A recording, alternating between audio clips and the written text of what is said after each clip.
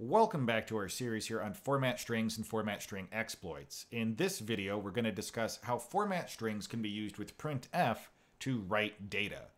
Now, writing data with the print function certainly sounds a little bit strange. So how do we do it? Well, it turns out printf implements a substitution %n, and %n will dereference a pointer from the stack and write the number of bytes written so far to that address. So if we look at this example, we have an integer name length. Then we call printf %s %n, where the first parameter is name and the second parameter is a reference to name length. When this printf command is ran, name will be displayed to standard out, and the number of bytes written, which in this case is just the length of name, will be stored in name length. That way, when printf is called a second time, the name length will always be correct, because it is being set in the first printf and used in the second printf. You also see applications where %n makes sense when you're doing any type of dynamic formatting. You may be printing some user-provided input and you don't necessarily know how long it is. By using %n, we can display it and store the length at the same time. So there are legitimate use cases for this. However, %n is also ripe for exploitation. So let's take a look at why this is bad in a demo. So I'm going to start off with the same code example that we had in the prior video. And I'm going to change this to be an example where writing data will get us the flag. And to do that, I'm going to have a print flag value.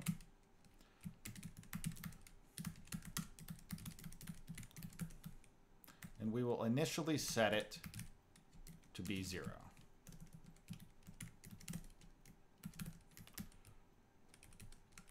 Now, if for whatever reason it is not 0, then we will open the flag,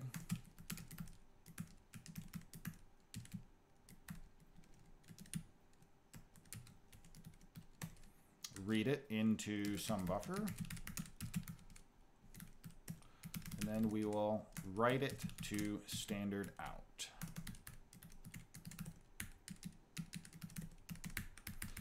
Now we'll need to set the buffer, or define the buffer, declare it here, so it can just be here on the stack. And we'll need to include some additional header files.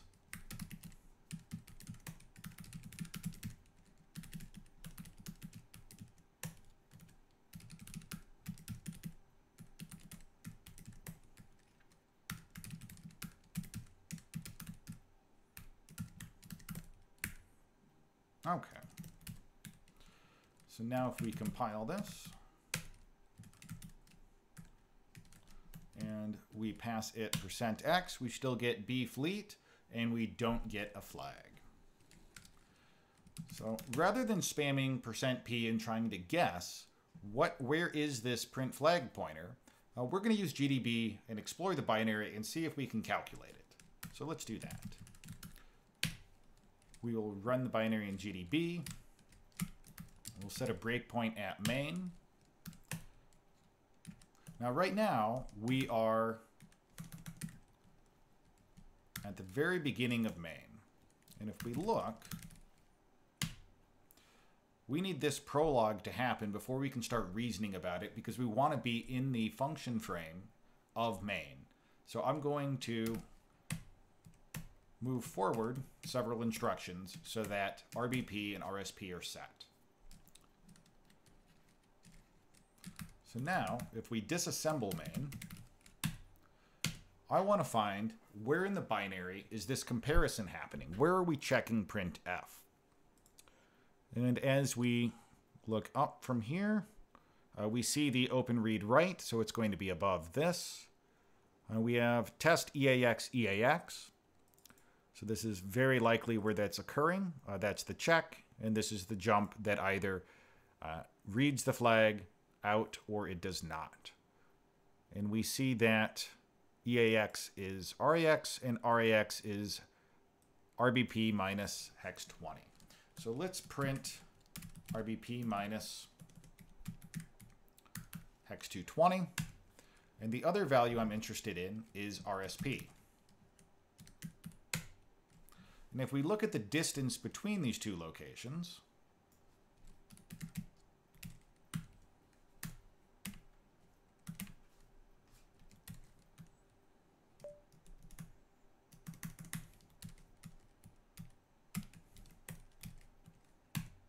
it's hex 20.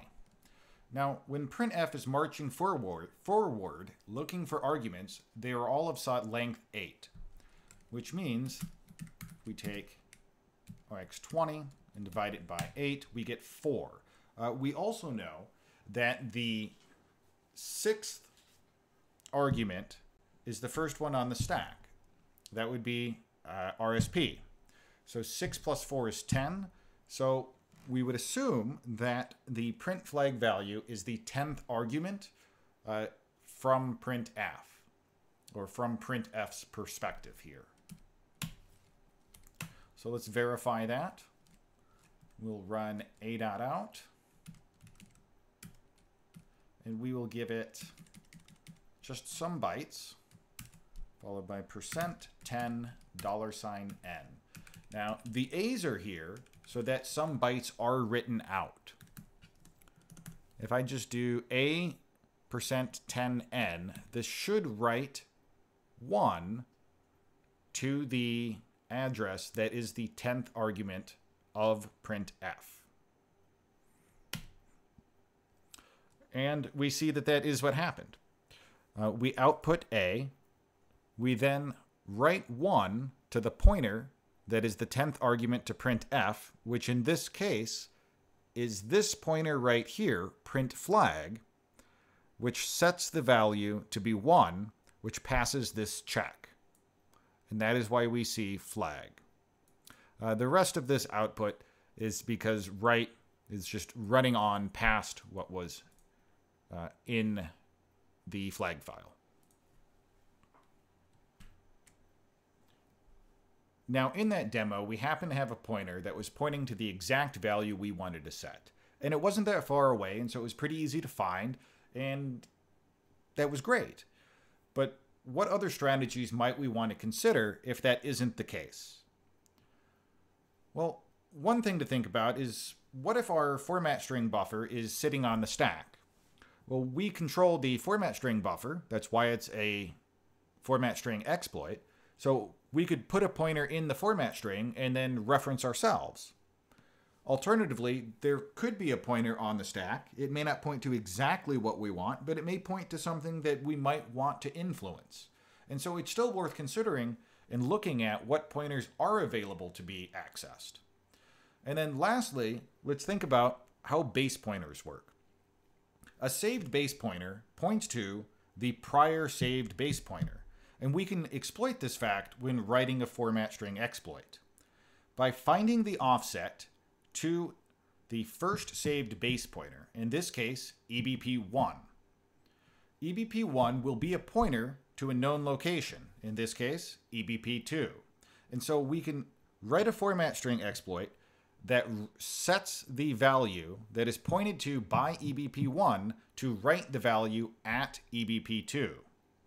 We can then find the format string offset to EBP2 and write to the address that is pointed to by EBP2, which is a value that we wrote from EBP1. And so we use EBP1 to write the address that we really want to write to at EBP2, and then use EBP2 to write to anywhere in memory that we decide.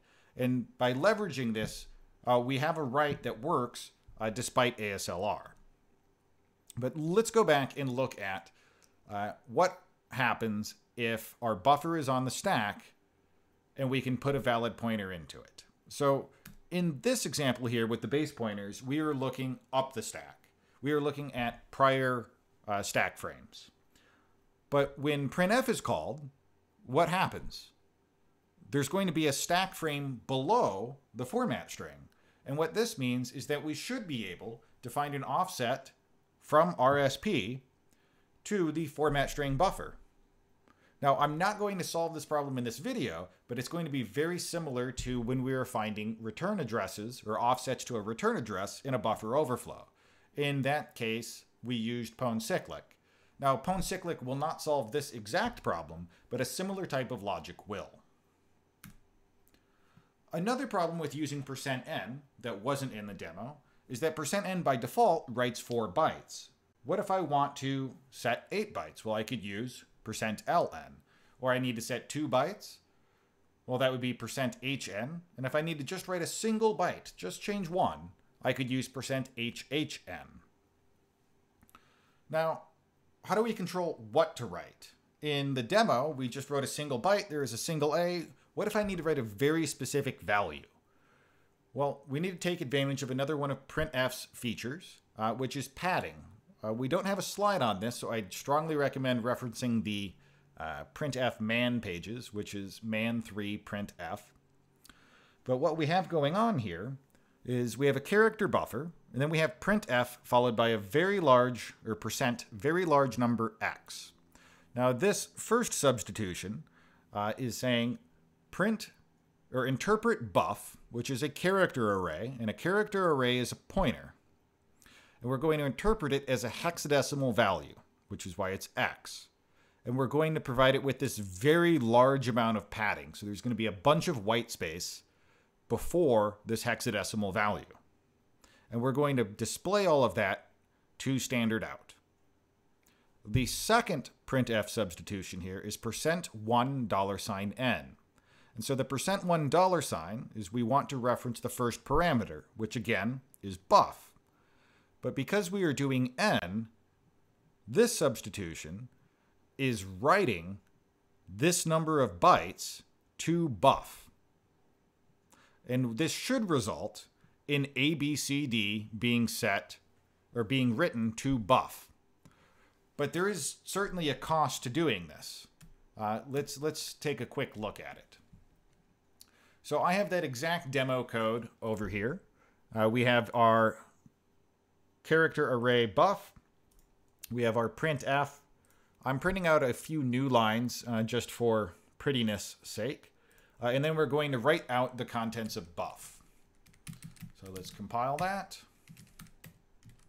And we're going to run this. Now, I'm not sure that this captures on video, but at the bottom of my terminal, the cursor is just going utterly wild and bouncing all over the place. And we're not hanging, we're not thinking, we're not stuck. What we're waiting on is for all of the white space from this padding to display on the terminal before a hexadecimal value. And so we're just waiting for that output. And here we see BABBBA74. This right here is the hexadecimal interpretation of the buff pointer. Then I have a couple new lines, and I see ABCD. The ABCD output is the output from writing the contents of buff. So we were able to set that. But you could see that that took quite a while. And that was only to write 4 bytes. So what do we do if we need to write 8 bytes? I need to write a full address. How do we handle some of these other scenarios? The answer is to combine some of the features that we've seen previously with printf. So here is a printf string, or printf format string, that does the exact same thing as the previous example, except it's going to do it without outputting nearly as much noise and padding and white space bytes to the terminal. Let's take a quick look and see how it works. First, we have %65x. This is going to be 65 bytes of padding, followed by a hexadecimal value. Then we're going to $1$HHN. So we're going to write a single byte with the value 65. Now 65 happens to be the numerical representation of capital A. Then we're going to repeatedly write %C followed by writing a byte. So that is going to increment the total number of bytes written. So we will be writing 65, 66, 67, 68 in sequence, which is ABCD. Now I have the example code right here. If we compile it, and give it a run, we see that we get the very similar output to the first example, except I don't get pages and pages of padding and whitespace flooding across my terminal. But we still see that ABCD is the value written to buff. Just significantly faster with much less noise. Now, one of the things worth noting here is ABCD is a series of increasing values, so that's relatively easy to construct a format string that'll write this. What if I wanted to write DCBA, which would be a series of decreasing bytes? I might have to get a little bit more creative, but we're going to leave that as an exercise to the viewer. And just when you thought we were done talking about the many features of printf, we have one more to discuss, and that is dynamic padding size. Dynamic padding size is specified with the star character, and what it allows you to do is instead of hard-coding the number of padding bytes that you need, you can say the number of padding bytes for this particular substitution is located in another parameter. And so in the example above here, we have %$10$C. This will take the 10th parameter, interpret it as a number that represents the amount of padding that is needed for the single character that would normally be displayed with %C. We'll output that many bytes to the terminal. Next, we have $11$N. That is going to work just like %N, which will write the number of bytes that were printed out to the terminal. We're going to write that count to the memory pointed to by the 11th parameter. The end result of this interaction is a direct memory copy. But keep in mind that we're not being clever here and writing 1 byte at a time. So if we're going to try and copy a whole address using this technique, we're going to dump so much content to standard out that it becomes completely unrealistic to use. However, it is worth noting, because you may see it,